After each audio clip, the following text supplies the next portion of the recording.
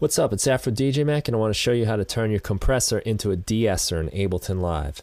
So we're going to open up our compressor and click the triangle box, which reveals the sidechain and the EQ. We're going to click on the EQ, and we're going to set it to bandpass filter. And what this means is that the compressor will only work when frequencies within this range reach this threshold. So I'm going to play this really annoying sample that I made with an S sound. So what's the story? Hear that S sound is really loud and irritating. So what's the story? So if you look at the frequency thing here, it's peaking right around 5 or so. So I'm going to move this thing to here, all the way up to right about there, we'll say for now. And now the signal will only be compressed when those frequencies are loudest. So let's listen. So what's the story? I'm going to really drop the threshold. So what's the story? And increase that to the crazy. Story. The S's are much softer now. Listen. So what's the story? And I'll take it off. Story. So what's the story?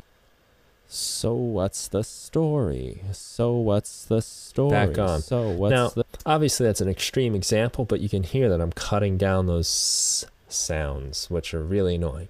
You can use the same principle to add sidechain compression on, like, say, the kick drum of this track on this track. So what I've done is I just set the sidechain on, and now it's listening to my 8-bit drums here, and I got it set to EQ, and the only thing I'm listening for is these really low beats. So let me just play that for you.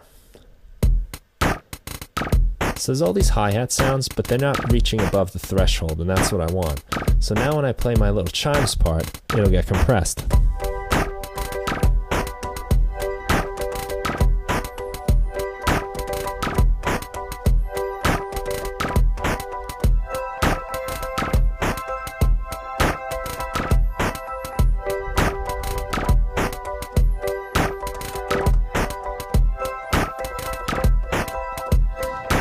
So my compression is only happening while those notes are being hit. If I turn this off, you'll hear the difference.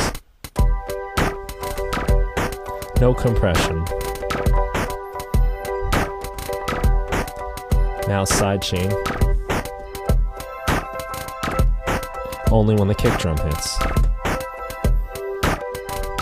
So this is a really handy thing you can play around with, this EQ parameter inside your compressor. It tells you when the compressor will strike, and that's when whatever EQ range you specify reaches that certain threshold. Enjoy.